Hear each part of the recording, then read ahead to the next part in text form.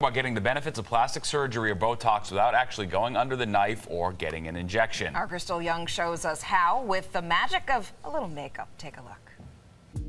Ramy Gafni has been a makeup artist for 18 years and he's had his own line for 15. He's done famous faces like Rihanna and Taylor Swift. But before he picked up a brush, I wanted to know his makeup philosophy.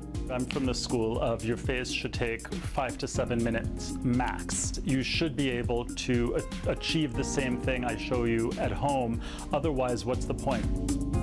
Joanne wanted to get rid of the creases from her mouth to her chin and to minimize the frown lines between her eyes. I'm going to show you how to create the effects of fillers, filling this area. I'm going to start with a little wrinkle relaxing cream.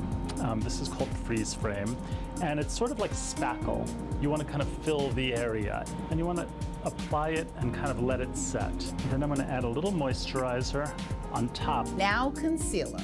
You're putting it everywhere there's a line that bothers you. Ramy suggests you blend up and down in the direction of the line.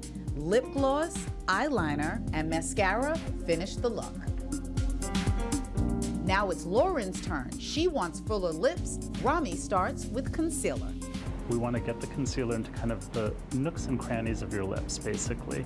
I'm going to draw a line along your lip line, and you want to stay in the realm of reality, but you're sort of creating a little bit of depth with a lip liner that's lip toned but a little darker than your real lip color. And then we want to choose colors that are light and shimmery and glossy.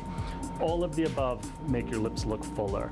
Finally, a little highlighter to the center of each lip, a swish of gloss, and she's done. So we're basically going to perfect the complexion and kind of fake a little filler on the cheeks. Okay. Ramy starts with freeze frame cream, then primer, a little concealer, powder, and liquid powder foundation. He buffs everything, and then a little lip gloss and mascara, and her look is complete. 3 different issues, 3 transformations. So I think Ramy has proven that you don't need expensive fillers and injectables. All you need is the right products, a little bit of time, and a little bit of know-how in order to look great. I'm Crystal Young, Fox 5 News.